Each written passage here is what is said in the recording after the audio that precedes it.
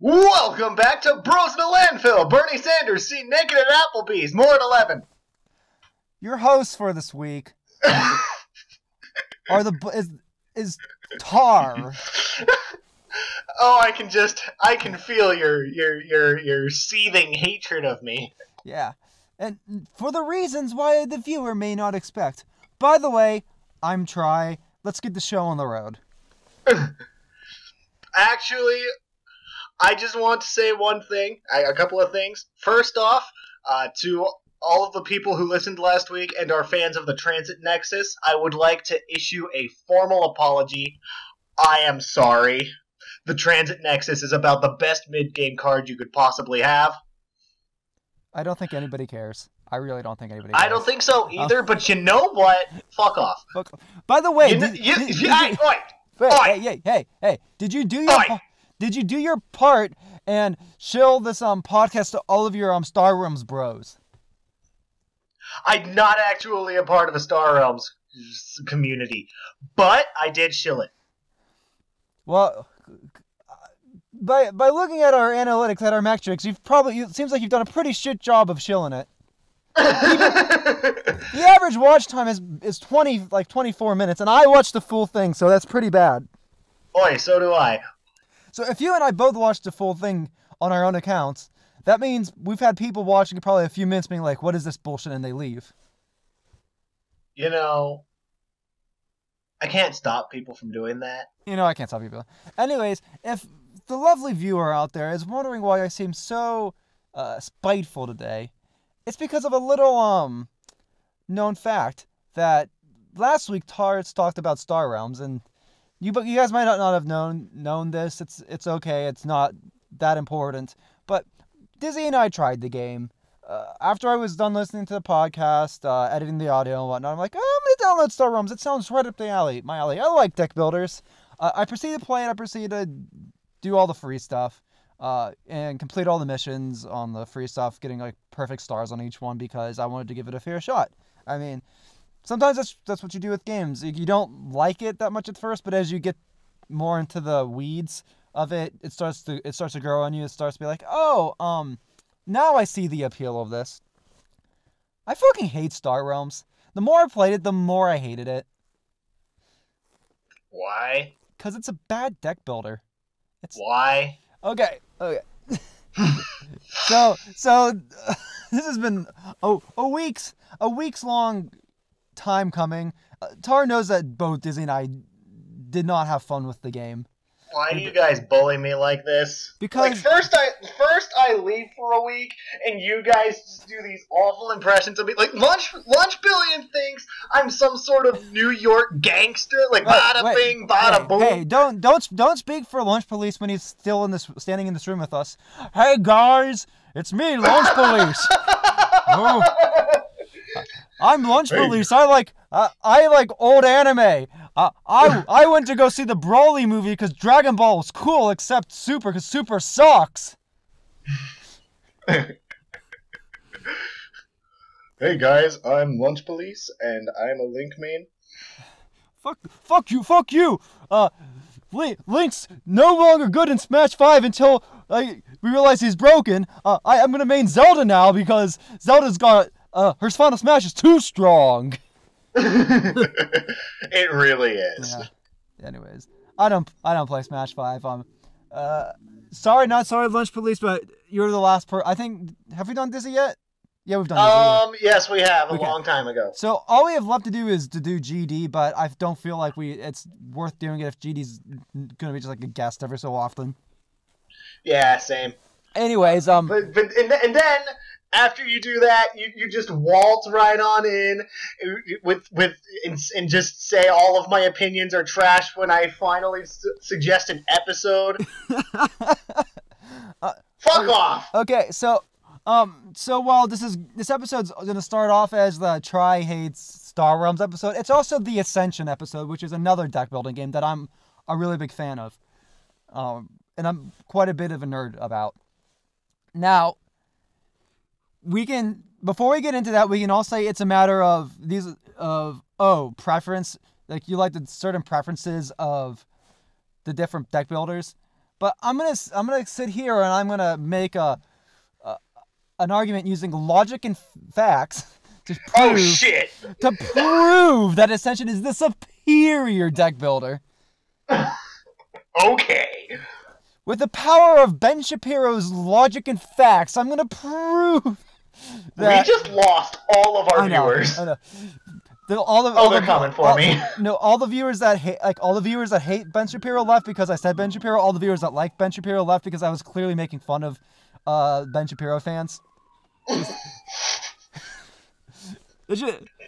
Why do you do this to us? I don't know. This is your fault. Logic and facts, my friend. Logic and facts. Help! They're coming for you. Yeah, they're coming for me. It's because I've said I've named he who should not be named. Hey, I could have said change my mind. What the fuck is going on? I don't know. Anyways, we're 7 minutes in and I have yet to say anything of substance. So let's get right into it. So Star Realms is bad. Why? Because deck builder games are inherently flawed as genre. And in general, the more like what I find, and this kind of leads back into Star Realms, the less room for flexibility there is. Like the more this is like the best deck, or these are the best cards, or whatnot. Like the less flexibility there is to build your deck, the harder it is to gain momentum.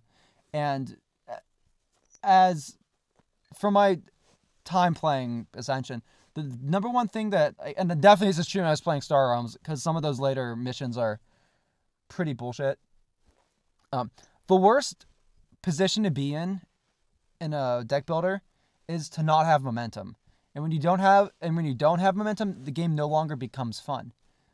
Now, the way that regular card games get around this sort of thing is you already have your deck. You come in prepared with a deck. You've made this formulated strategy of this is the cards that I think will help me win this tournament or this game or whatever. You bypass this whole hey, I gotta figure out which resources I have.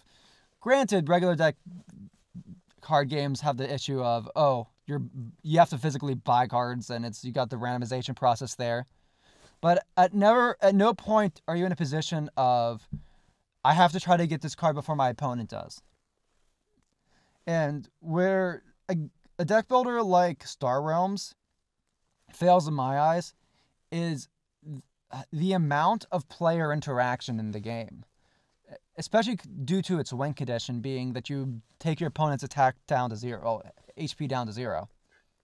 So you're saying there is too much player interaction or too little? There's too much player interaction, and because one of the key elements of deck builders, I mean, card games have this as well, but this is crucial for deck builders. Deck builders rely heavily on random variables that cannot be accounted for. And makes sense. So when you're building a deck for a real life card game, you're never really going to know which cards you're going to draw. But you can optimize your deck to be able to say, okay, I'm going to try to draw these cards. I'm going to draw these cards to get certain cards out. When you're doing a deck builder, the randomness not only is with your own deck, but it's also with the middle. Like it's a deck that goes into the center row, where you never know which cards are going to be available at a certain time, and you can so give me a few good cards for Star Realms, and I'll try to use an example. Give me a must have strategy, a must have ship. Yeah, give me a few must have ships that work well together. So Stealth Needle is the absolute must have. That is the best card in the game. And if I'm correct, that's a relatively low cost card. Yeah, it costs 4. It's red. I mean, 4 is still quite a bit for a deck builder, especially early game. Kinda. Well, because in deck builders, within the first few turns, you're not going to get anything really over 4 or 6. just The hard maximum for first hand is 5. yeah. Well, but chances are you're going to get 4. Yeah. So realistically speaking, if there's a Space Needle out on the field, you're only going to be able to grab that card. So let's take a step back. Let's say that you got a field. What would you say is another good starting card that's not Space Needle but isn't as good as Space Needle? A good starting card. I am a huge fan of the Ram. Anything that can generate a good number of coins. Okay, so let's say, for example, you like the starting board off. You got a few high level cards that no one's going to be able to get.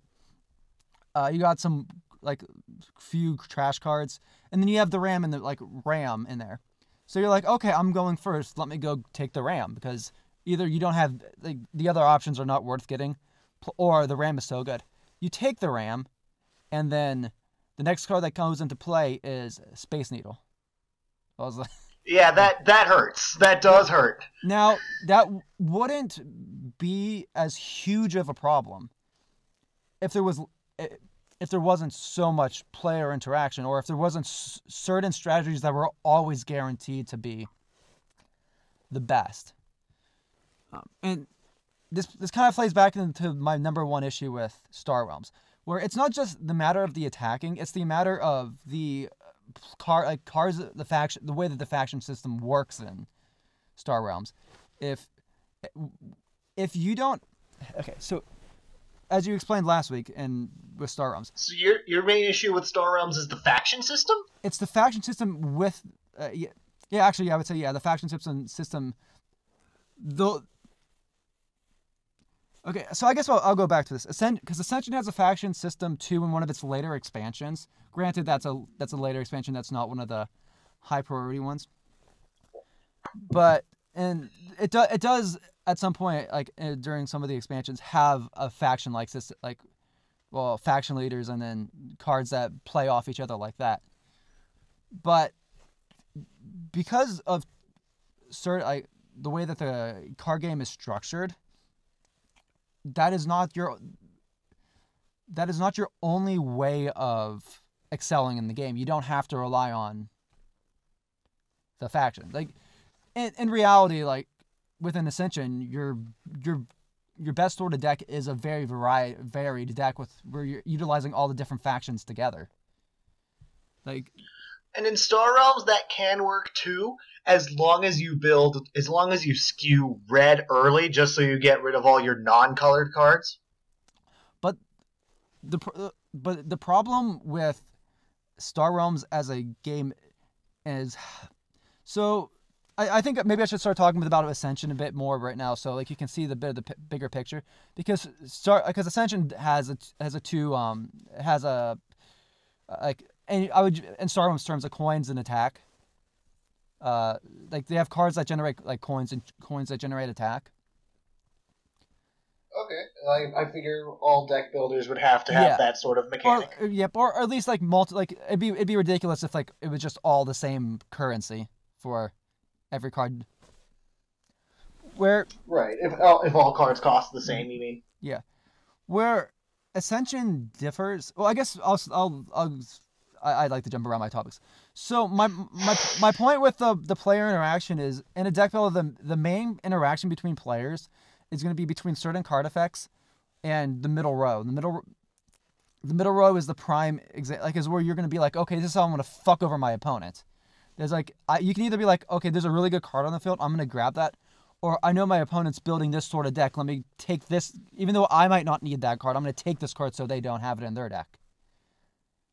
That makes sense. Yeah, there's a lot of, because in general, deck building games are deck manipulation games. You're not only trying to plan out what's going to be in your own deck, but what's going to be in your opponent's deck. And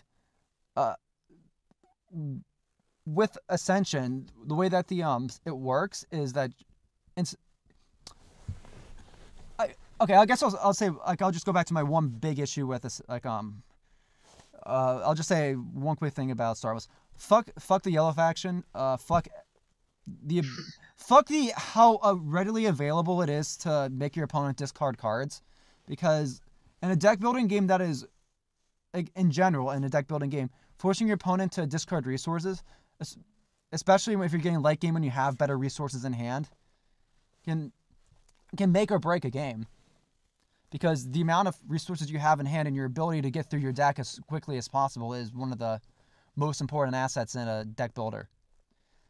And the fact that there's a faction and that excels at making your opponent discard cards, where you can play it, like if you're playing a yellow deck, well, you can make your opponent discard 2 or 3 cards in one turn.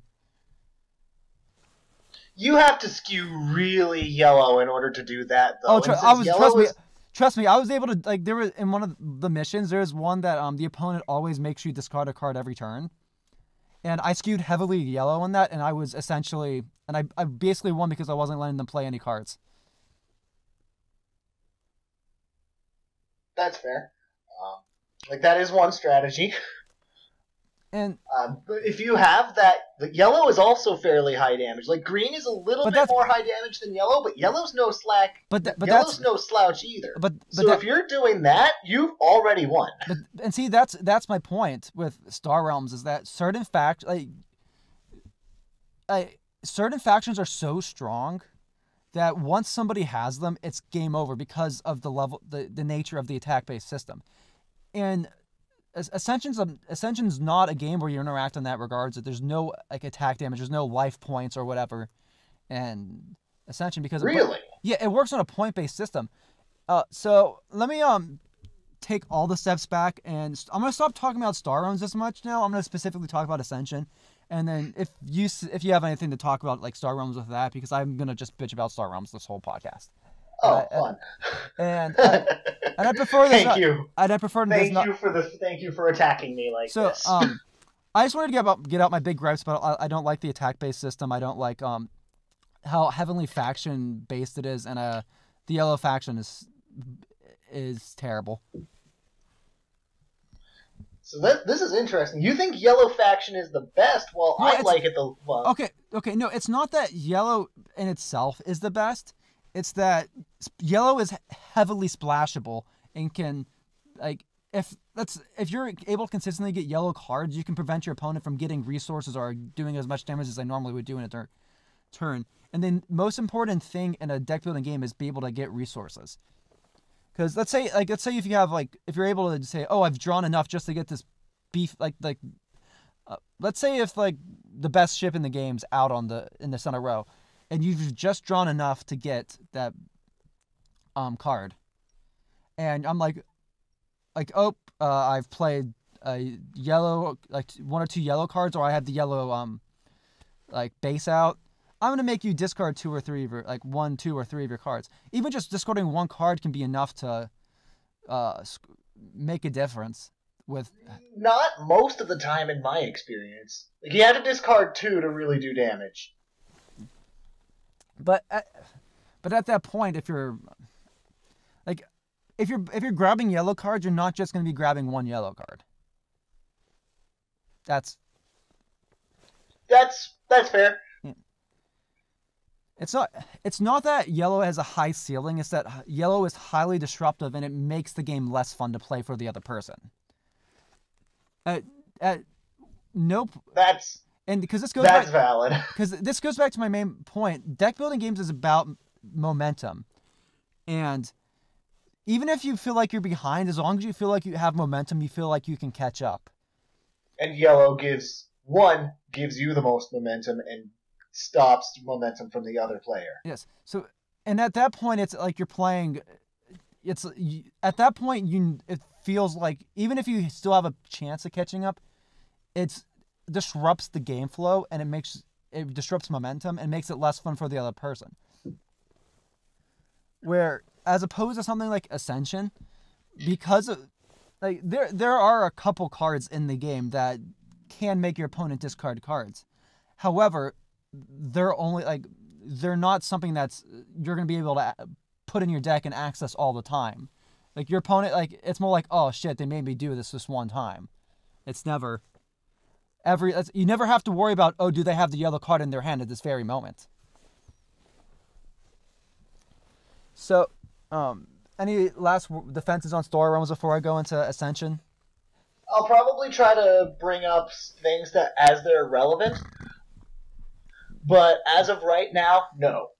Now, it might seem like I'm really like the reason why I'm so frustrated with Star Realms is because I've played Ascension for years. It's definitely my preference, and I've done a lot of thinking about Ascension because I'm a nerd about. I'm not just a nerd about anime, Dizzy. Oh jeez. Oh gosh. Oh gosh. Oh man. So okay, keep going. Yeah. And the only thing keeping me from playing Ascension as much as I would like to is that the physical sets are like at least $20 each, and it's not like, and I don't really have people to play on mobile with. That okay. Also, it's the games can go on for a bit long. They're either too short or too long. But is this a bitch about Star Realms or is this about Ascension can either go on for too long or be too short. Okay. Depending on but this is more of the because of the mobile version. So I guess I'll talk about this a bit later. Star Realms can be the exact same thing. Well, it's more about how the point it's more about how the point system works and how many points you want to work in with the game. Like, there are middle grounds to make it better, but it's due to the how many points like the point max you can do in Ascension, the mobile version. Sometimes I don't feel like it's going on as long as I want it to go on. And then a lot of the physical games only give you so many points to play with anyways. So it's less of a problem with the game itself. It's more of the medium to play. You could probably get to play it with more. Anyways, that's a very boring rant there. The point stuff doesn't matter. So the conceit of Ascension is that actually I'll just read the little blurb from the rule book. You enjoy reading blurbs. I do enjoy reading blurbs because they say things better than I would be able to say it. For millennia, the world of Vigil has been isolated and protected from other realms. Now, the barrier between dimensions is falling, and Samael, the fallen god, has returned with an army of monsters from the beyond. You are one of the few warriors capable of facing this threat and defending your world, but you cannot do it alone. You must summon powerful heroes and constructs to aid you in your battle. The player who gains the most honor points will lead in his army to defeat the Fallen One and earn the title of Godslayer. So heroes are basically ships and constructs are basically bases? Yeah, essentially, heroes are ships. Yeah, that's exactly right. But where the player interaction differs in Ascension is you and your opponent are trying to get the most amount of points. And you're doing this by recruiting heroes and defeating monsters. Because we're in Star Realms, you're attacking each other. In Ascension, the middle row... Both of you are attacking some third target, and whoever defeats it gets a point? Yeah, so in the middle row, you can have monsters, and you can have heroes. And monsters take attack to defeat, and heroes take the heroes take runes to recruit. And oh gosh, they're still coming after me. That's right. Now here, when you defeat a monster, usually they have like an effect that goes with them. Like the hell did I do? What the hell did you do? I think it's Dizzy this time. Dizzy, what the hell did you do? I don't know. Anyways,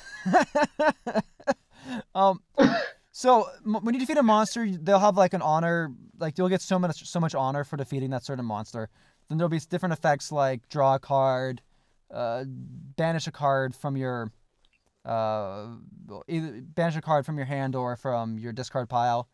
That's basically scrapping. Yeah, and then there's So just one moment. Yeah. So the way I'm imagining this is you have to, so in Star Realms terms, you have your 5-card market. Yeah. Are heroes and monsters on the same market? On the same market.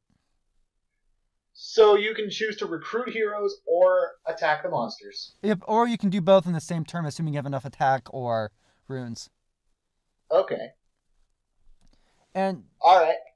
And this is where Ascension gets a little more. I like some of the Ascension a bit more. Well, I guess one of the things I really like about Ascension is because like any deck builder, there's a you have to, like, there's this level of predicting what's going to come out on the field.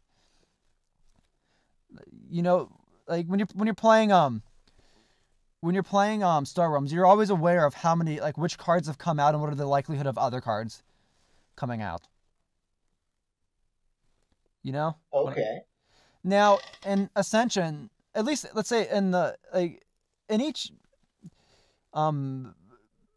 expansion, there are only about there's about the same amount of monsters in the deck as there are for each faction of hero. So there's always more heroes in the deck than there are monsters. Okay. However, because of this, you're naturally going to skew more towards, oh, I'm going to build up. I'm going to just focus on building up. You're going to build up your army to try to. Yeah, you're going to focus to try to stab the monster to death in one turn. Yeah, well, so generally speaking, you're well, with monsters you have to defeat them that turn. It's not like you can just. Okay, so it's like an outpost. It's like an outpost, yeah. Neat. And similar, like the constructs in the game, which are like the bases, your opponent can't attack them. There's like there are certain like certain monsters. If you defeat those monsters, your opponent has to destroy destroy their constructs and put them in a discard pile. Okay. So these constructs sound a little bit broken. It depends, because a lot of the constructs don't, like, the abilities they have tend to not be as great as the ones right. As that the basis. That makes sense, but the opponent can't get rid of them unless they kill a monster. Certain monsters at that. Yeah. Well, the other thing is the constructs tend to have the highest output, well, the highest be the highest cost things. Okay. And like at least the good ones. Like of course. I mean, most low level constructs either just generate like a single attack or a single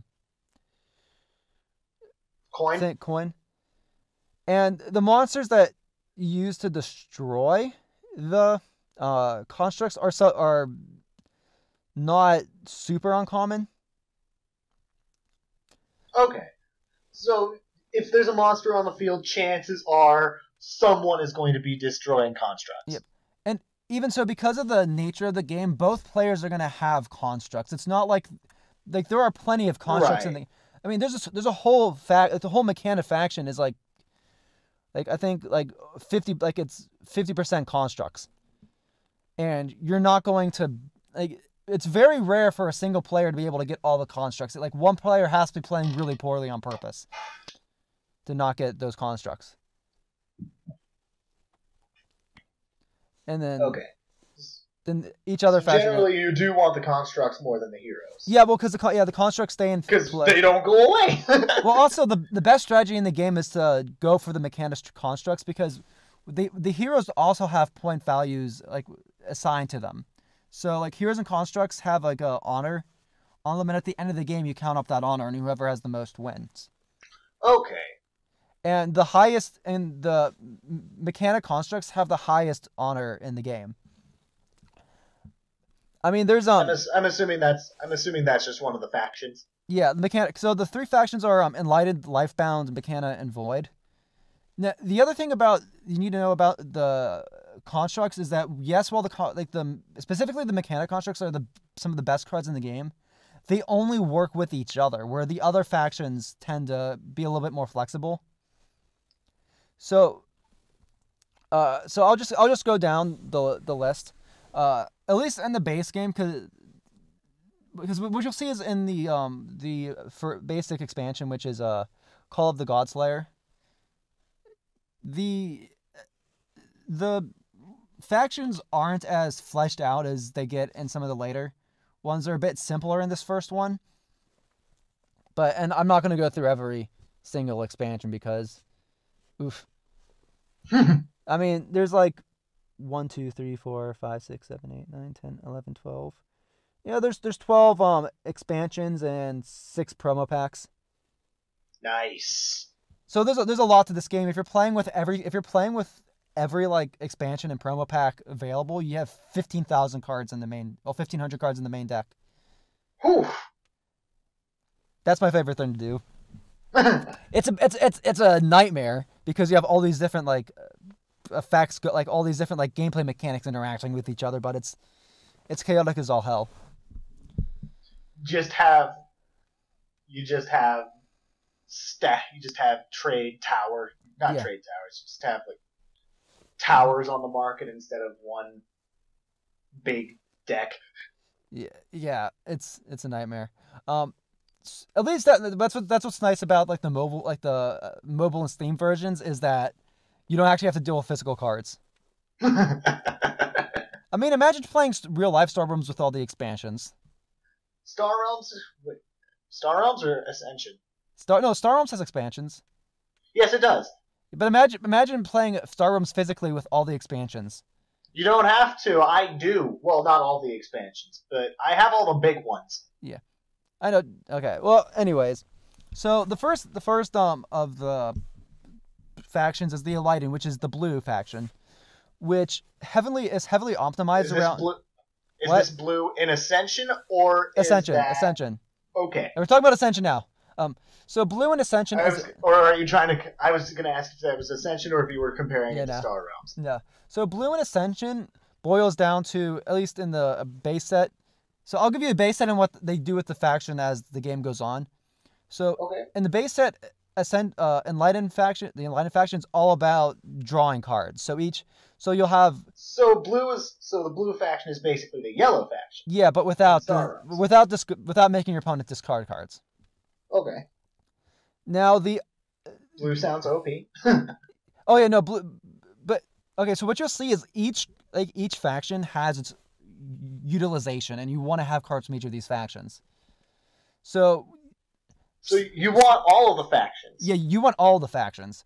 So because if you only have blue cards, you're going to be drawing a lot, but you're not going to be doing anything with those cards you draw other than drawing other cards. So most of these blue cards have no other effect other than draw? Yeah. Now there are a couple weird blue ones. There's two that there's one that you can automatically defeat a card with 4 or less attack without paying for the cost. And there's one that you can defeat a monster with 6 or less attack without paying the cost. But there's only one of that cost. So essentially, imagine because it might be hard to imagine this in Star Realms because the only thing you're attacking is your opponent. So imagine that your opponent has 6 or less attack left. Well, 6 or less health left. Yeah. Or it'd be like you play this card and you're defeating your opponent without having to actually expend any attack. Oh, so it's kind of like a base killer. Yeah, it's like a base killer. Yeah, it's like if there's a base with 6 or less life left, immediately destroy it, without paying any cost.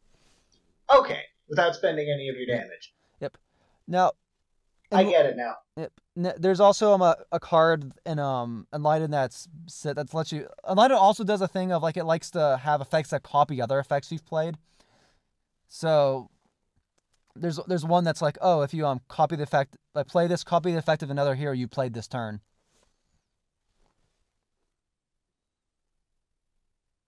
Well, I'm thinking, we said earlier, blue doesn't do a whole lot other than make you draw cards. Yeah. So there's no point in really taking blue because that's just going to gum up your deck.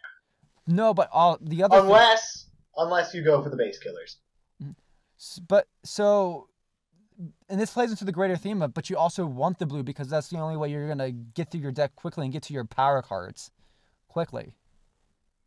No, because that's still another card. Unless there's a lot of...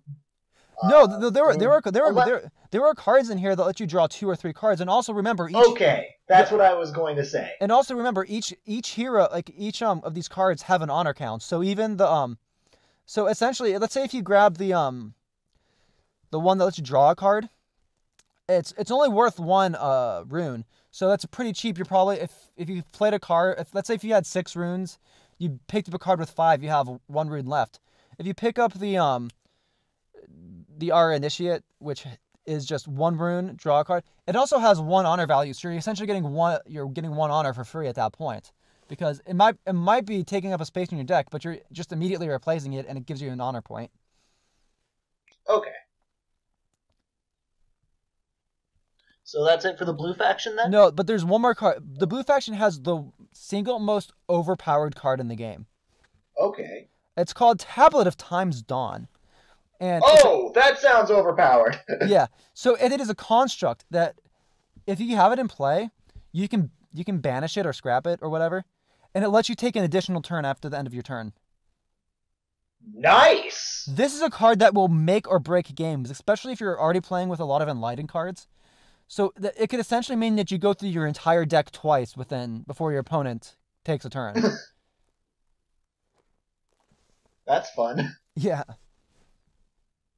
Anyways, that's it for Enlightened. The only other thing I'd say is as the games go on, it takes a turn away from focusing on drawing, as the other factions get some pretty good draw cards, and focuses on replacing dead cards for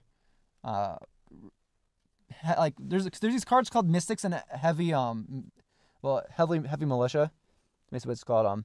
Heavy Infantry, that are always available for the player. So let's say if you have two honor, if you have 2 runes, and there's nothing on the field you can get, you can trade those 2 runes for a heavy infantry. Okay, so those are basically explorers in Star Realms. Yep. Or if you have 3 runes, you can trade one for a mystic. Mystics give you 2 runes, and heavy infantry give you 2 attack. Oh, okay. So the idea there is that you never have a completely dead hand if this field is terrible. Yeah. So let's say the same reason the explorers exist in Star Realms. Yeah. Because there will be times when either there's like it's early game and there's monsters that have way too high runes. Well, there's gonna be. I've actually had times where I've gone early game, and despite there only being like 1/5 of the deck being monsters, I've had times where the whole field is just monsters and it's early game. F. Yeah. So you have to start investing in getting a bunch of heavy infantry that you have to end up throwing away later. Right. But at least the mystics and heavy infantry have give you 1 rune as well, or 1 honor as well. So honor. So even if you have them at the end of the game, they're still giving you points. Okay. Now the next faction is called the Lifebound faction. Now the Lifebound. And what color are they? They're green. They're green.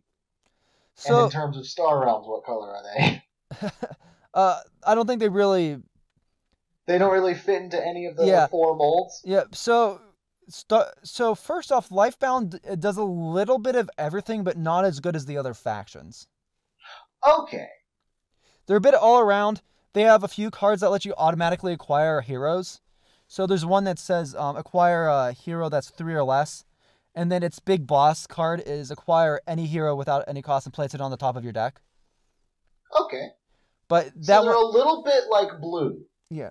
But by time you get to you're able to pick up because since it's a 7 rune card, your deck's already going to be a little bit beefy, and it's going to take a bit for you to get to that, and it might be the end of the game by the time you even get to summon it.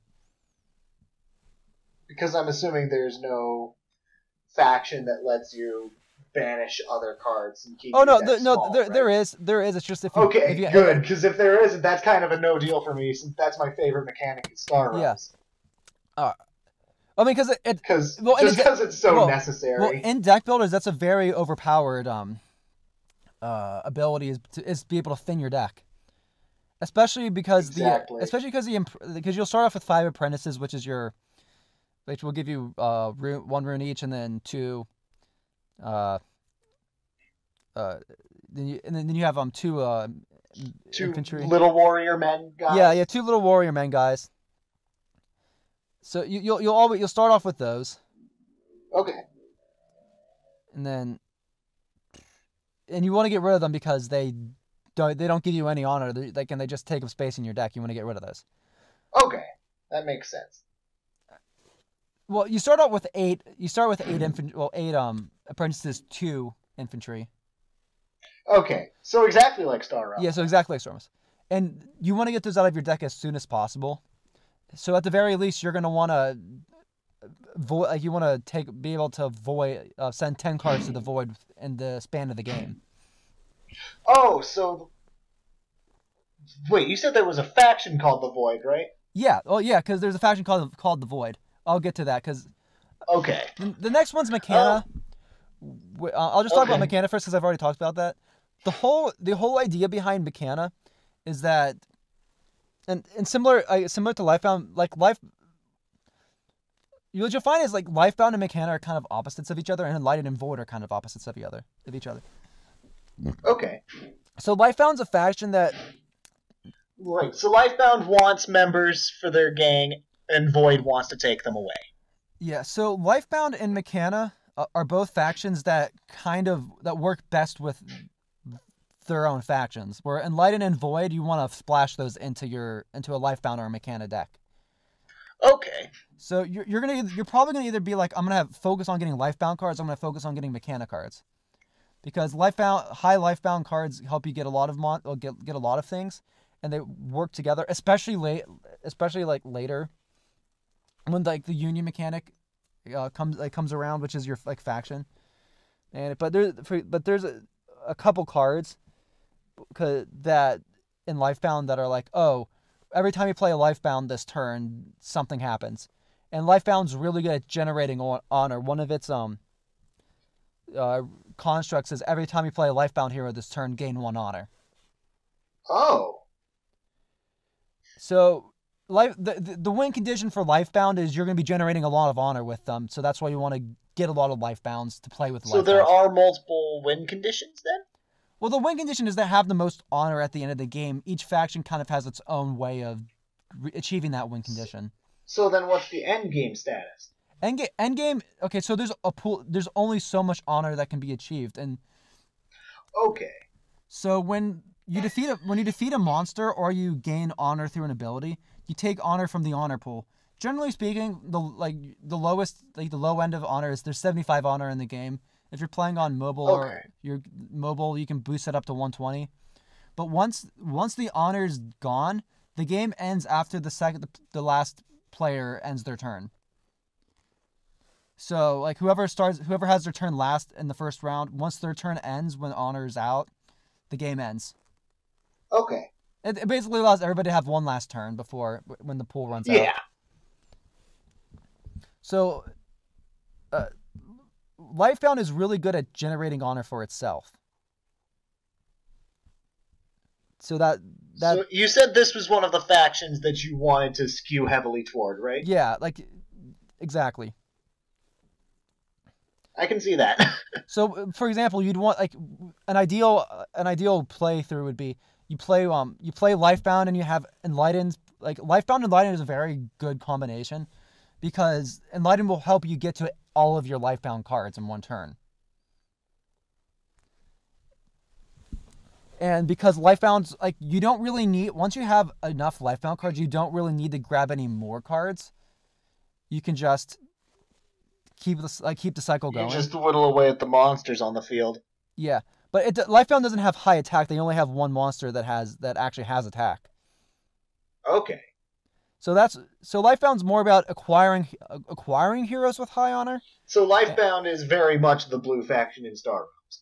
Yeah, I guess. I mean, there's no healing capacity, I'm assuming. Yeah, well, there's nothing to heal in this game. Well, there's no reason to heal. So yeah. Lifebound's job is to give you big resources quickly. Yeah, well, not necessarily give you big resources, because Enlightened will help you get big resources. Lifebound's about so one of the things about the monsters is there's only so many monsters in the game, and there's some monsters that have high attack. Right. Lifebound allows you to get a lot of honor without having to worry about what monsters are on the field. Okay. And that's important because it's not like you're getting honor because the honor that's on the cards that you have don't take away from the honor pool. They're added after the fact. Oh.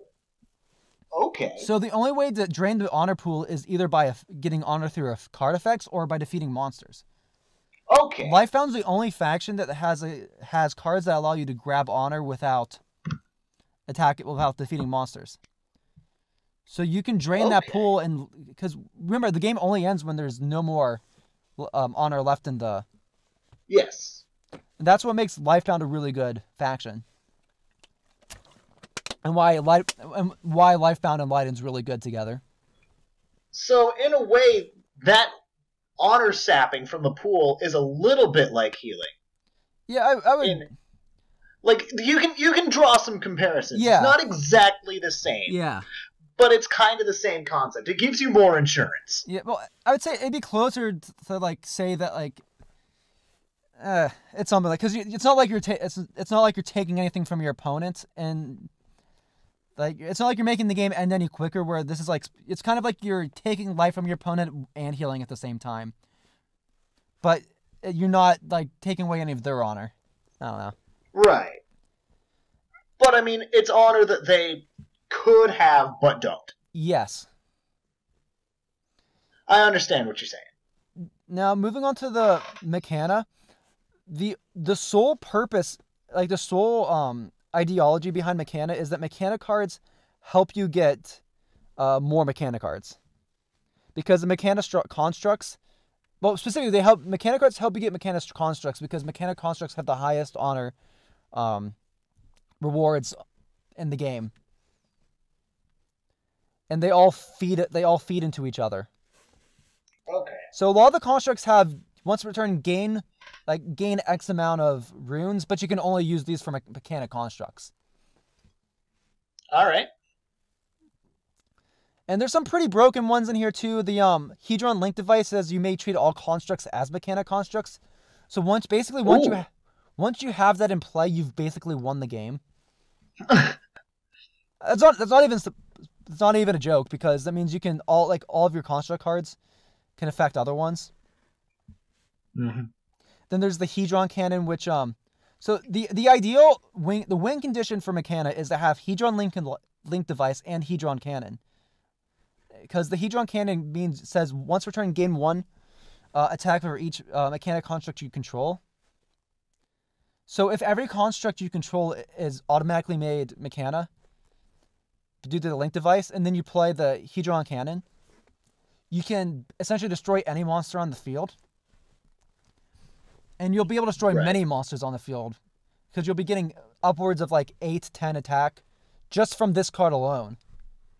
Ooh! I'm assuming the scaling is very similar in this game as it is to Star Realms? I guess. Because 8 to 10 on one card is a lot in Star Realms. Yeah, well, the highest attack that a monster has is the 10, and that's not even in the base expansion.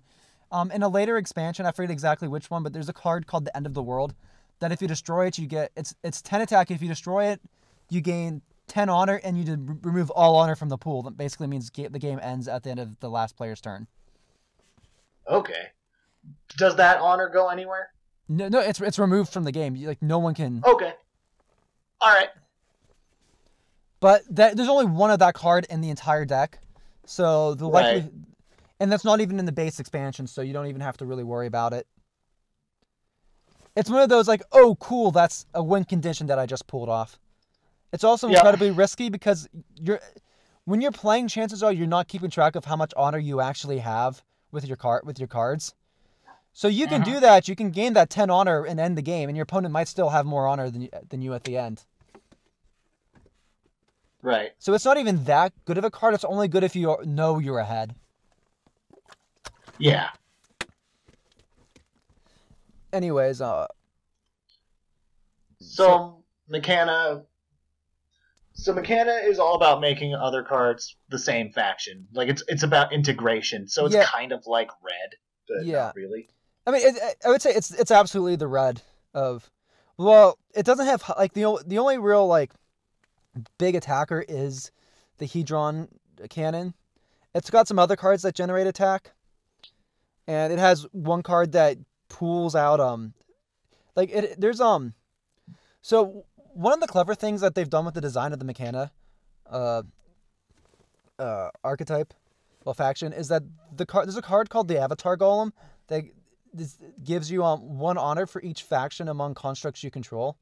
So ideally, early on, you've gotten constructs from each of the Light and Lifebound and Void that you just focus on getting these constructs, and then you're generating honor through Avatar Golem whenever you can get them out on the field. And then when you get the Hedron Cannon, well, when you get the Hedron Link device, they all become Mechana, and you can use and they all get affected by the Hedron Cannon. So that doesn't sound like it synergizes with itself. Well, but that's only with that single Avatar Golem card, because and I suppose is that like it goes away immediately? Well, and also, well, yeah, the Avatar Golem is a it's like a ship. It goes away at the end of the turn. Yeah. And also remember, the Hedron Link device makes every construct Mechana, even in the middle row. Yes. So that means that you can use your because there's hero abilities and construct abilities. They're like, as I said, that you can only use these runes for Mechana constructs. All of a sudden, these other faction constructs have become the Mechana constructs, and you can use those those abilities on that construct. Okay. But it's also a 7 rune cost, so chances are that's the only one you're getting that turn if you're not already because the only way that you'll get that card and other cards if you're already so far ahead and you already have so much momentum that it doesn't even matter anymore. Is 7 the most expensive, or is there an 8? No, there's 8. It's later games have like expansion have some cards that take 10 rune, but 8's generally the ceiling. 8's the ceiling. All right. And then finally we have the Void. The Void. And those get rid of cards. The aptly named Void because the banished section. Oh gosh, he's here. Oh my god, because the banished section's the Void. The banished section's the Void. Oh my god, are you recording? Yeah. Is that lunch, please? Oh god, don't listen to the beginning of this episode. Okay. Anyways, I'm just. What are we talking about? Oh, I'm talking to Tar about a card game called Ascension. Oh. So I'm just finishing up with the last faction, and then just get Tar's final thoughts, and then maybe you can chime in or whatever, if you've played any deck builders or whatever. And you saw the Broly movie, right? I did. And I was hoping that we could maybe talk about that because I'm a bit curious about it. Okay, sure. But you are recording, right? I am. I have pressed the button. Okay, good, because it's gonna be really awkward if there's like silence for like the first half of this conversation. But yes, the Void. Yep. So the Void is aptly named the Void because where you banish scrap cards is called the Void. Yes. So the two. This is the very definitely red faction. Yep. So the two principles of the Void are they've got the highest attack ceiling in the game outside of the Hedron Cannon. So this is red green. Yeah. So they have a hero with 4 attack, which is the highest base attack in the game. And then all their constructs generate attack for you. Okay. In fact, there's a later expansion that has a construct that it's essentially it starts off with giving you 1 attack, but every time you defeat a monster in the center row, once per turn, every time you defeat a monster in the center row, it gains a counter, and then you get attack every turn based off that counter. So the more monsters you defeat, the more powerful it becomes. Yeah. Okay. It's like it's a dank ass scythe. Also, can I say that another thing that really disappointed me with Star Realms is I did not care for the art, and that's also because I'm spoiled because Ascension's art is so good. The card art in Ascension, really, the card art in Ascension is is amazing. I know. Really, because a lot of people say the artwork for Star Realms is phenomenal. I mean, I'll give Star Realms this. It's a space game, and I don't care much for spaceship designs, so I'll leave it at that. So there's a little bit of bias I'll give you this there. one, Tar. All right. But also, Ascension's I art. will take this one. But The also, one has been taken. Ascension's art is also phenomenal, and I think I was just kind of comparing it to Ascension in that regards. Right. And I'll say this: I'm not the While I know, I'm not the biggest fan of spaces. I'm also not the biggest fan of fantasy as like a aesthetic either. I'm very much like I really like What the hell? Do you like video games at all? What do you think I like Shin Megami Tensei over and like over like most other RPGs? It's because I like contemporary settings. Oh, like, okay. Like I like that contemporary aesthetic. Though I will say the art in the art in Ascension does give me a bit of a Shin Megami Tensei feel to it, even though it's very obviously not. Yeah. Specifically for it reminds me of, like, there's certain like demons like Satan and I could see Satan in Lucifer and Shin Megami Tensei 4 being a card in this game. I have no idea who that is, but neat. Lucifer in 4 is got a giant demon baby for a hand. Oh. What? His hand is a baby? Yes, his hand is a demon baby. That doesn't seem very practical for grabbing things. Yeah, unless the baby has hands. It's okay. It has a mouth. Yeah. The baby has a mouth and also arms. I mean, baby arms aren't very effective. They aren't, but they still exist. 4 has Imagine like you're trying to pick up a pencil and then you're relying on this crying baby at the end of your wrist to like try and then he starts eating it and you're like, come on. Good. This is why I signed the soul contract. This is why it's good to have both LP and Dizzy on, because they're really good at the like analogies, like the comedic analogies, and because I take things way too seriously for my own good. Same here. Was that an analogy? I'm just trying to understand your No, but it's the way, I guess, the way that you and Dizzy like use your words to paint this picture. This beautiful, disgusting picture. Exactly. Yep. Anyways, the only the other big thing that the Void does is that it's got the most while yes, the Enlightenment has we'll have a couple cards that can banish.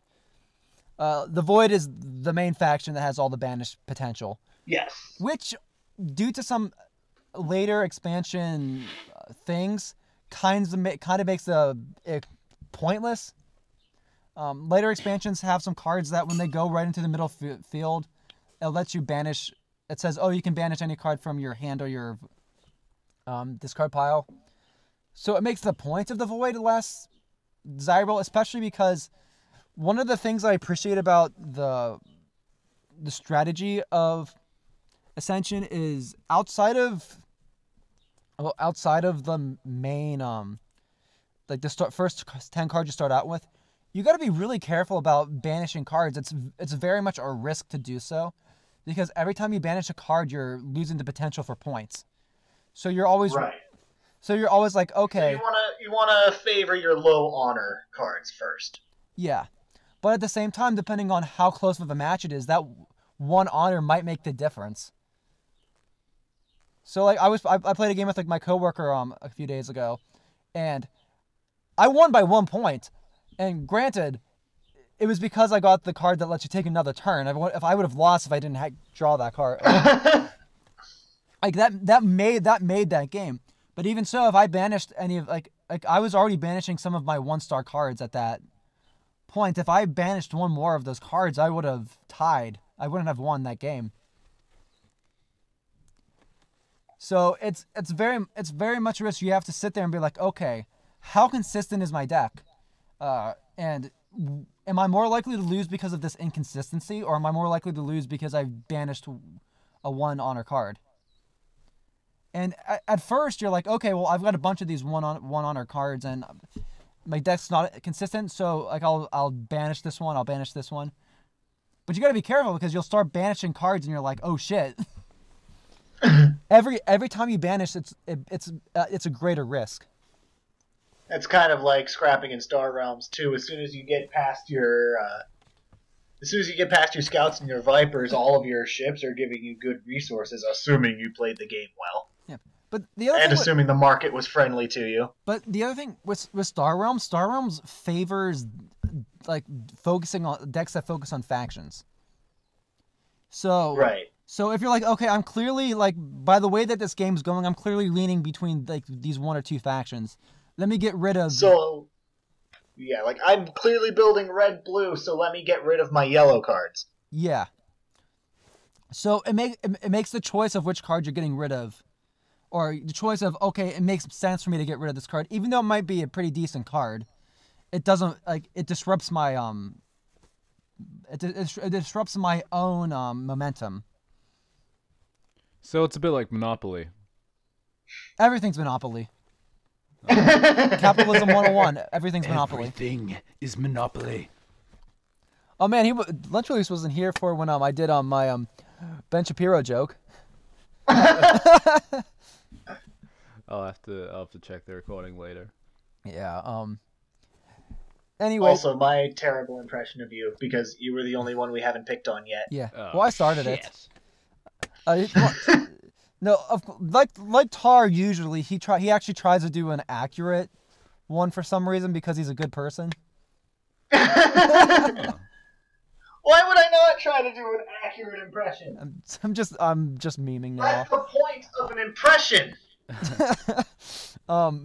Anyways, so that's the last faction. So let me see if I've remembered this correctly. Mm-hmm. Enlightened lets you draw a lot of cards. Mm-hmm. What was the second one? Lifebringers? Lifebound. Lifebound. Those focus on stealing honor from the pool. Yeah. Stealing honor from the pool? You're just gonna have to listen back to this podcast. You're gonna have to listen back. You go Honor into from the the honor pool, pool. you take all the honor. And I'm just struggling to comprehend what that means. Yeah.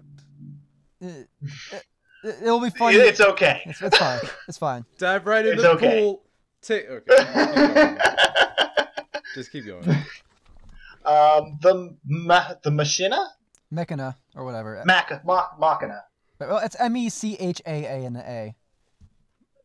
The machines. Yeah, machines. The machines. The machines focus on getting more machines. Yep. They're the automatons. That makes sense. Yep. Specifically, the machine constructs. Yeah.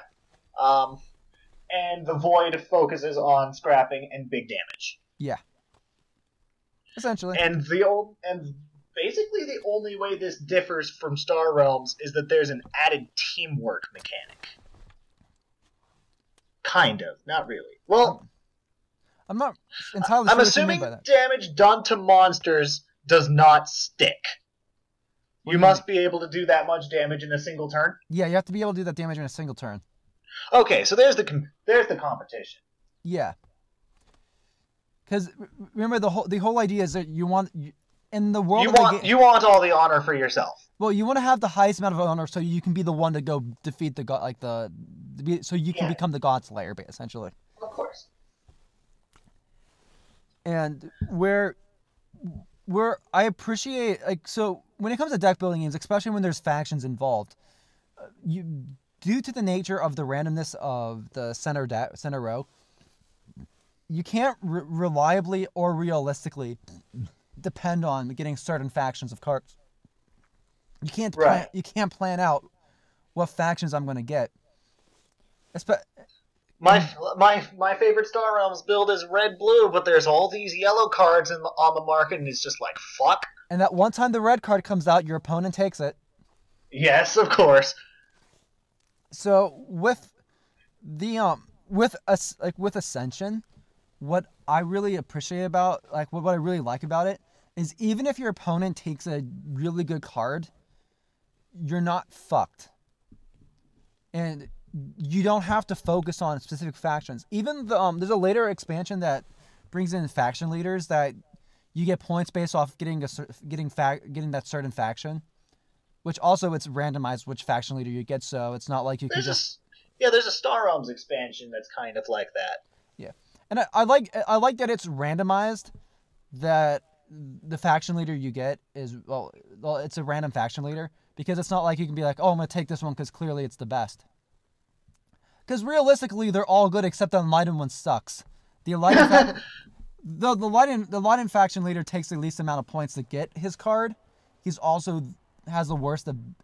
He is a banishable card. He is not worth having in your deck. Let's just say that. But there's other things too. Like there's a later expansions have this thing called the rally mechanic where if you pick up a card of a certain faction, if the rally effect's in play, if the next card played is of that faction, you can take that card as well. Okay. So with the faction leaders, when you have their points maxed out, you can automatically rally the cards of that faction. Okay. So let's say if I've got the Lifebound here, I've got her maxed out. I pick up a Lifebound card, and the next card's Lifebound. I can take that as well, and it's great. But just for free? Just for free, yeah. I can take it for free. Neat. But yeah, Star Realms has a little thing, kind of not the rally system, but it does have the heroes. Like you can just you buy them and they immediately come out into play, but they don't do anything unless you burn them. Yeah. No, but trying to go over all the expansions in Ascension would take like that's going to take 3 years. Yeah. Well, 3 different podcasts. It's 3 years. So, the Ascension mobile game is completely free. You can get the base set. It's completely free on mobile. Then you could on Steam you can get I think you can get like the first 9 the base game and the 9 expansions for $10. So that's a really good deal on that part. Like, well, it's 9 expansions plus like some of the promos, and then the other expansions. Oh gosh, you're cutting out to a ridiculous degree. I don't care. And then the later expansions are like $5 each, but I would say definitely give Ascension a shot. It does sound largely the same, so I'll probably like it. But Star Realms is my comfort zone. I mean, all deck builders are essentially the same. Right. I mean, you'd have to do something completely radical than the center, than having the center, the marketplace center row. Set up to even remotely do something different. I'm awful at card games. I'm really bad. I tried playing Hearthstone some years ago, and I was I just can't beat anybody. You might like deck builders because you don't have to worry about building your because the game is about building your deck. It's not about coming in with the best deck. Huh. So all you need to do is learn which cards. All you have to do is learn. Look at what cards are on the market, figure out which ones will suit your needs the best, and then hopefully have enough coins to take those. Yeah, you don't have to worry about that douchebag that has the meta, either the one turn kill deck or the meta shit, and you just want to go in there and have a fun time. Okay, I don't know. It's just something about the tactics in these games hasn't quite sunk in for me yet. Maybe it will one day. Don't worry. My last few attempts of playing. I'll leave it. I'll leave it with this. I tried playing Hearthstone. I kind of get it, but I don't get it. Isn't it basically just Magic? Yeah, I don't know. I've been playing Yu-Gi-Oh for over a decade.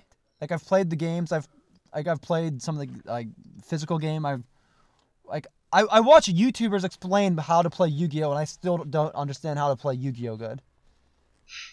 So take that as you will, Lunch, and the fact that I really enjoy Ascension and I'm pretty good at it. Okay. Well, sometime I'm gonna have to listen to the beginning of this episode and know how the fuck it works.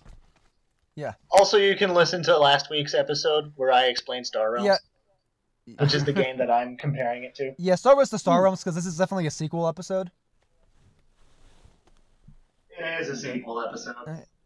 Now then, let's completely shift gears so I can put hashtag Brawley movie in the search analytics. LP, it's your time to shine. Yep. By the way, I've got LB rather. my internet connection was messing up for a second. Oh, that's fine. So if there was an awkward pause, I was just trying to get my bearings. Yeah. What? Okay. Broly? Now Broly? Broly. Yep, Broly now. What Broly? Anyways, Yeah. I've got 40 minutes, so like if you start going over, we'll do the same thing as when you had to hop out. Okay, so I got 40 minutes to talk about Broly. Yeah. Or at least we can talk about sell us on why we should watch Broly, and then I'll watch Broly, and we can have a really in-depth spoiler talk about it. Okay, well, I shouldn't need 40 minutes. But I don't know. It's easy to go overboard in a free-form discussion setting. But especially when we're so I memeing. guess we won't talk about spoilers. Okay, well maybe first I should talk about my experience with Dragon Ball in recent years to give some context to what my opinion is. So I thought the Battle of Gods movie is amazing and probably one of the best Dragon Ball stories, period. That was not the one with Golden Frieza, correct? No, that Battle was of Gods Resurrection F. was the one where Beerus is introduced and they have the big battle. Okay. I thought that one was. I don't follow Dragon Ball lore. I Right. follow Dragon Ball despite never actually watching a full episode of Dragon Ball. Okay.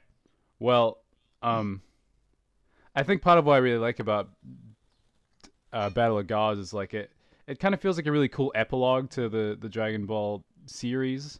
I won't go into it too much because it's not what we're talking about. But that movie's great.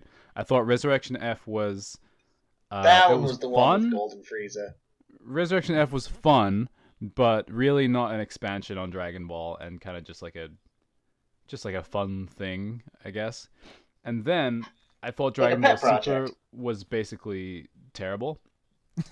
So, for a couple of years, Dragon Ball has been this thing that just pisses me off or makes me feel sad that it's not as cool as I want it to be. So I've been pretty jaded. But with this new movie, they've kind of like, everyone was talking about how good it is, and they've really switched up the art style and like got new people on. And so I was pretty optimistic about it, and I liked it. I thought that it was good. I still think Battle of Gods good. is Anything but good. I'm sorry that I can't give you a super extreme opinion, but I don't know. I there's a lot to really like about it. I think basically the setup for the movie is really interesting. It's really expanding on the world, and it's like, I don't know, there's something about it, like it's something about the way the drama slowly builds is like kind of not Dragon Ball, but in an interesting way. And once we start, the more the movie setup goes on, like we learn more about the characters, and the characters are actually, or at least the new characters, are quite nuanced and interesting, and they have cool relationships with each other, and like it's really intriguing in a world building way, and which is not what I'm used to in Dragon Ball, and especially not a Dragon Ball movie where usually they just fight until someone dies. So I was really loving it until a certain point, which is where they start fighting, and then it kind of seems like they forgot about the plot, which is interesting because I've heard how a couple Dragon of Ball other people. tends to work, from what I know. Basically. But a lot of people seem to have said that, like, they wish the intro didn't go on as long, but I personally felt like the intro was the best part because, like, once the fighting begins, it's not the momentum just stops. The fighting looks really cool and all. Like, it looks amazing, but it's not really much of a narrative climax to what we saw earlier. And but it is really cool. And what else? The movie's really funny. I watched it in like a packed theater because it was only on one evening where I live. And there was lots of times where the whole audience was laughing together, and it was really fun. There's some fun surprises in here. Like, or do you care to give any examples, or is it something? I just mean like, just the way they treat certain characters. Like, I don't know, the writing's just really like actually good. I think most of the jokes are land. I'm trying not to say too much about what actually happens in the movie. Okay. And there's one thing that I think needs to be addressed. Broly, isn't he like the worst character in the Dragon Ball series? Just like from a narrative standpoint. Okay, so you were cutting out a bit, but I think you just asked me, isn't Broly meant to be a terrible character, according to the fan base? I think, okay, first of all, I don't necessarily agree with everything the Dragon Ball fan base has to say. I think the fact that Broly is such a hated character, I've always thought was a bit weird, just because, like, I think almost every movie villain in Dragon Ball is just a big dumb guy with no personality who's evil. I guess people maybe don't. I guess the thing is Broly's really popular, and also his look is a bit gaudy in terms of like he's just so big and so spiky. But right, yeah, he's one of the weird, more I would say kind of almost like a fan, like almost like a fan design sort of character. It's like someone who doesn't really understand the aesthetic of Dragon Ball making a Dragon Ball character. That makes a lot of sense. Yeah, I think people. Like, isn't his entire thing like he's basically God? Like, he is the most powerful. Like, he has the most raw strength of anyone in the Dragon Ball cast. Yeah, well, I think a lot of people love Broly because he's really, really, really strong, and a lot of people think that's a shallow reason to like a character. But I think in Dragon Ball, I feel like that's a pretty fair reason to like a character, because there's often not a lot of character depth. But I will say that in this new movie, one of the biggest accomplishments is that they actually made Broly into a really interesting character.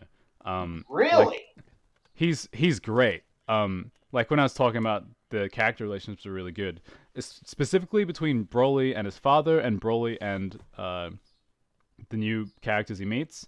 It's really well done. Like, Broly, you could almost argue that Broly is the main character. Like, it's all really his story, and he's the one who's, like, I don't know, gets the most characterization and development. And yeah, because like I think we see more of him before he's a giant rampaging monster, when he's just kind of in his base form. And yeah, it was really cool. It's a very new direction for him. Also note, my only experience with Broly is the Team 4-star dub, so... Oh, I mean, he was a pretty one-dimensional guy before, and he was very, very obviously evil and before, like, insane, I want to destroy all the planets kind of evil.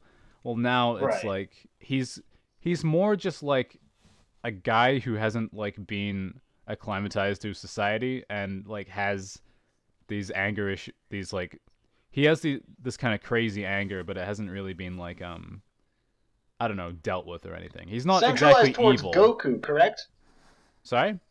Centralized towards Goku, correct? Not in this new movie. He doesn't. Okay. He doesn't exactly have anything. There's no more Kakarot in this one because well, like the original reason for Broly hating Goku was pretty weird. It was that like it was kind of... when they were babies in the sleeping pods together, Goku used to cry all the time for 3 hours. Yeah, that's basically what it was. I mean, that's as petty as it gets. I'm glad, even though it's iconic to Broly, I'm glad they weren't afraid to remove something that didn't matter. Because, like, when you think about it, Broly's family's grudge should be towards Vegeta and his family. And so that's how it is in the new movie. And so that makes way more sense. Yeah. What else? What else? I feel like I've said most of the things. I don't want to get too specific. Neat. So... artistically, like it looks really, really cool. Like they've got like basically a new art director. Because there's been like the same guy who's been drawing the character And designs and from deciding what I understand, they really needed it. Yeah, well, I think the guy who was doing it before was just like he's been doing it so long that like he's I think he was kind of phoning it in a bit. Like you can look at lots of there are lots of examples where when he's storyboarding scenes, like he always draws characters in like the same like couple of poses and like has the same couple of shots, and you can look over like all these different movies and episodes where you've got like the exact same shot with different characters. And so I get the feeling he's maybe kind of tired of it. But the new guy really breathes life into it. Like, it's a lot less angular, the artwork. It's more rounded and a bit more simple, which means that's much easier to animate. Like, part of why, like, Battle of Gods and Resurrection F are honestly kind of static films for a lot of it, because animating these characters is kind of annoying, and, like, there's a reason they kind of use a bit of CG here and there. And I think that's also the reason the TV show is not very well animated. Like it's hard to keep up drawing those detailed designs long term. Yeah. But the artwork is a bit more versatile now to like being more loose with it, and so I think it's much easier to animate. And they animated the fuck out of this movie. It's actually crazy. The camera's flying around. I haven't really talked about the action, but it's really good. It's Dragon Ball action. Yeah, but like they don't. All the production values are there. Like it seems like they put their all into it. I just like have that problem where I feel like the fighting is not very emotionally attached to all the interesting setup. So I can appreciate it from an animation perspective, but story-wise, I think it was a bit lacking. Well, it sort of sounds like to me that like whoever wrote the script for this movie had more of the idea of, oh, let's tell Broly's untold story, and at some point, like the overheads were like, where's the fighting supposed to be in this story? And because it's a Dragon Ball I think the way it actually works is, well, Akira Toriyama, the creator of Dragon Ball, apparently like basically wrote the script for this movie. But like I think in his scripts, like when it gets to the fighting parts, it's just like they fight. Like I think part of the problem is probably that the fighting goes on for a really long time until like it's been ages since you've been reminded of what the story is. So Dragon Ball in a nutshell. Yeah, I mean basically though, like I think the character work is a lot better in this than is in a lot of Dragon Ball beforehand.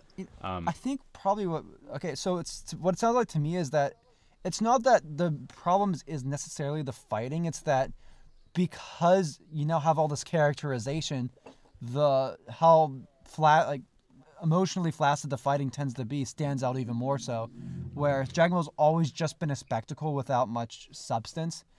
Now that it has substance, the spectacle is lacking what you came to expect, like what your expectations were in that movie.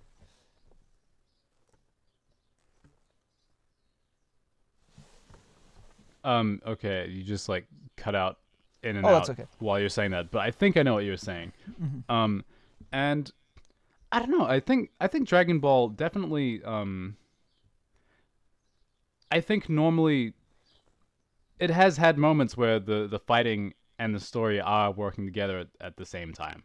And like there are lots of like otherwise it wouldn't be so satisfying when Goku goes Super Saiyan for the first time after his best friend dies, kind of thing. But generally, I do see where you're coming from. Yeah, and I definitely there are definitely times where the story and the battling have there's important like story emotional beats within the stories, but those tend to only be in the climaxes of characters' arcs. There's never really any like the fighting only ever services the story like when it's the climax. Otherwise the story, like a lot of the fighting tends to just be a lot of story padding and a lot of spectacle, where you could technically cut out a lot of what happened. That's generally true. And you know what? There's nothing wrong with that. Dragon Ball tends to have great fights. That's what people tend to go in for, I find. And that's also partially why I don't really enjoy watching Dragon Ball that much, because the fights don't do much for me outside of like those big climactic moments. I think also like there are ways to make fights more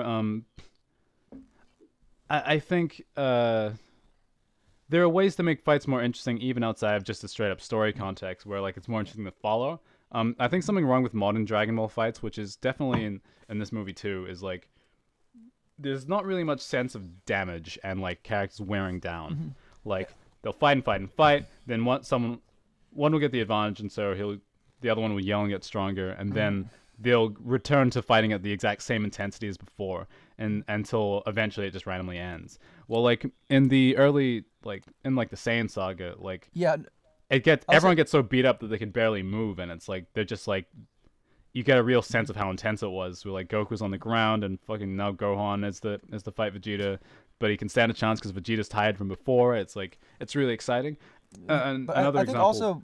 I think also with the Saiyan saga is that was something very, like that was a very big change of pace for Dragon Ball. Anybody who was fans of Dragon Ball before, is now there's these earth-shattering, like godlike enemies coming down, and they've wiped out this entire cast that you've come to know and think are really strong. Yeah, the stakes are like what we've come to realize is just like normal aspects of Dragon Ball battle were like upping the ante back then. Yep. And I think between within the first 3 sagas, I don't know, I can't say much about the 4th saga because I've only seen the Team 4-Star stuff, and I've played some of the Dragon Ball games, so I know the story that happens, but not the context of how it's told. But within the first 3 sagas, it definitely in comparison, because I have seen some of the movies, so I'll make a comparison in this regards. That a majority of the time within the first 3 sagas, each fight is developing the certain characters to some degree. Like if a character is not going to have some character moment, they're taken out of the fight immediately. And even sometimes, like if a character's taken out immediately, like if like they're immediately defeated, like I think that's partly what's interesting with Vegeta's fights is every time Vegeta's taken down, like that's builds into his greater character arc.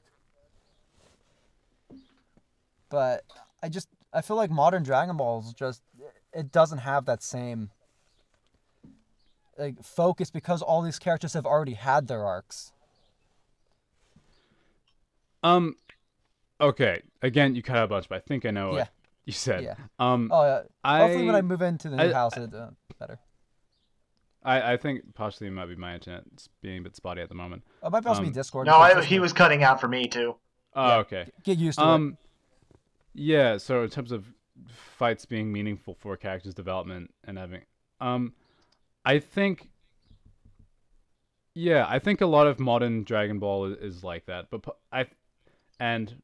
not being like that is part of why I really liked Battle of Gods, because it actually manages to give Goku some development, which he hasn't had in ages. I mean, because like the whole movie is kind of about like, you know, because you think of Goku as this character who's had his arc if he ever had one, and he's defeated Majin Buu, and he's basically done everything. He's got 3 Super Saiyan transformations now. He's like an end of an RPG character. Basically. And so having Beerus show up and just beat the fuck out of him in like 2 seconds is like really a game changer. And like you see Goku up and they'll be like, shit, I'm like back to being here. And when they do the ritual to make him into a Super Saiyan God so he can fight Beerus, like there's this really cool... When Goku and Beerus are fighting, it's kind of like they're having this cool conversation where, like, you know, Goku is actually kind of disappointed that he had to use this his friend's power up to be able to compete with Beerus because of his pride. And he's like, you know, like everything I worked my whole life for is nothing compared to this. And you know, Beerus is like, yeah, well, that's a very prideful thing to say, considering, you know, at least your friends are willing to help you, and now you're getting to save the world. And like there's an interesting kind of parallel where it shows that like Vegeta's kind of grown out of pride a little bit, while Goku kind of hasn't. It's really cool, and like it's like, and it really plays into who Beerus is, because like he's not really super evil. He's kind of just like this guy. This kind of he's just like this guy. I mean, he is bad in a sense, but like he has his own wisdom and shit, and like it's really cool. And I think because the climax of that movie gets to have that kind of resolution to the characters, that's why it's my favorite one.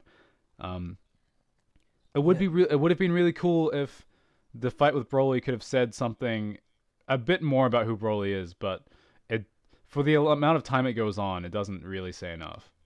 Yeah. And it's also where I think it comes into this, like, it's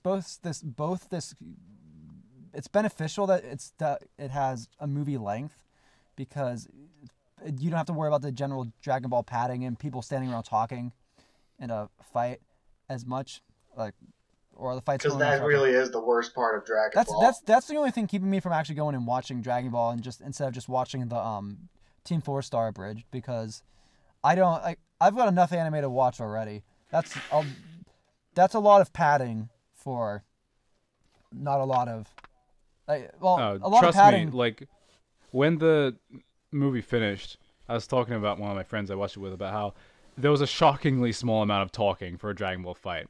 Like, once the fight starts, it's like, it's just fucking fighting for, like, really long time. And there's, like, very minimal interruptions. It's almost as if they got all the talking out of the way first. Basically. But also, Broly isn't that vocal of a character once he's mad.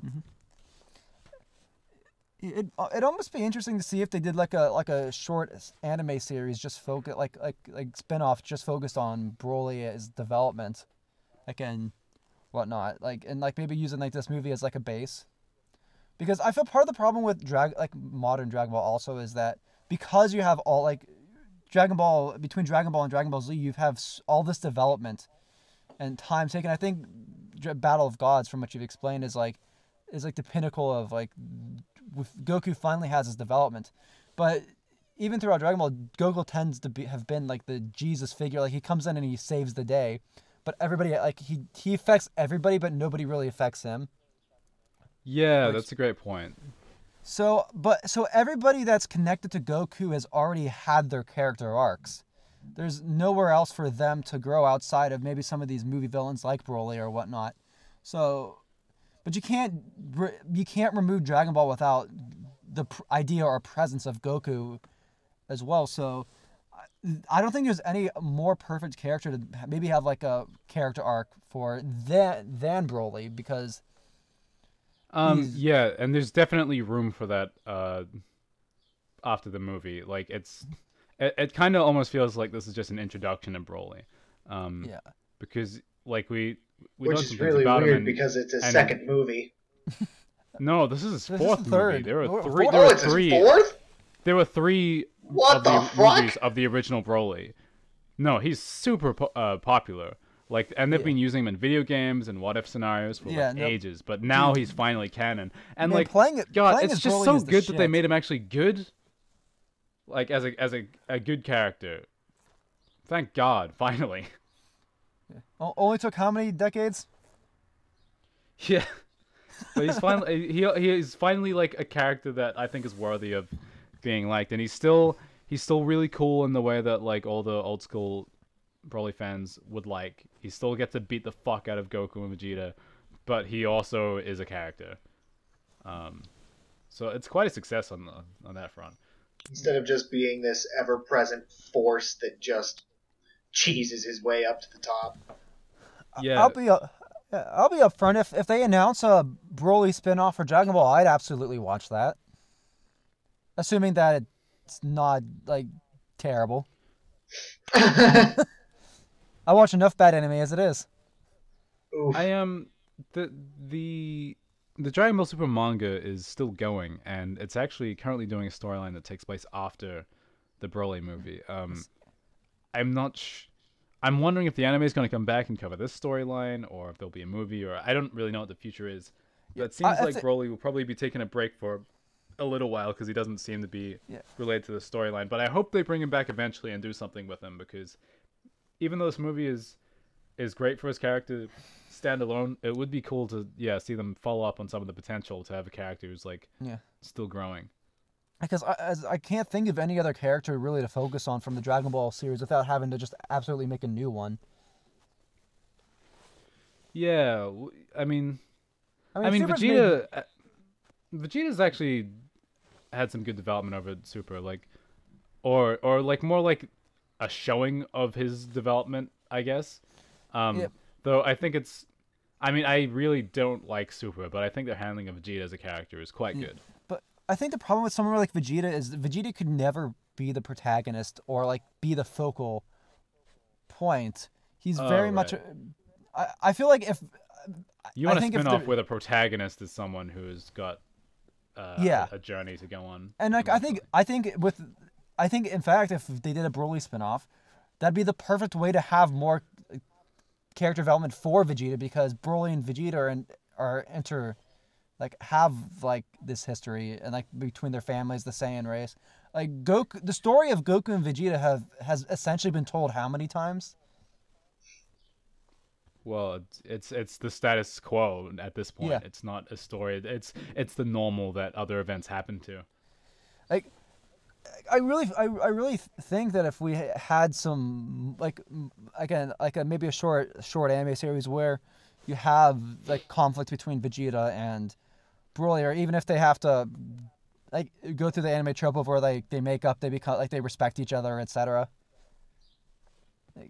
I think it'd be good, putting them in the same show together would be an interesting way of having that character development for both of them.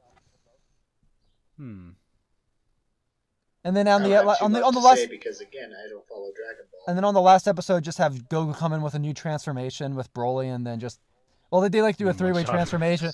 They do a three-way transformation, go Super Saiyan God, Super Saiyan, Kaioken, Ultra Instinct, and just destroy whatever big bad they're facing. I mean, if they were to do a Broly, Goku has to go legendary. Oh God!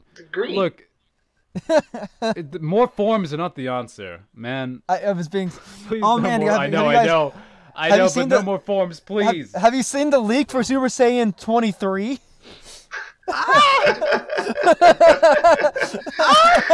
And this has been Bros in a Landfill, signing off.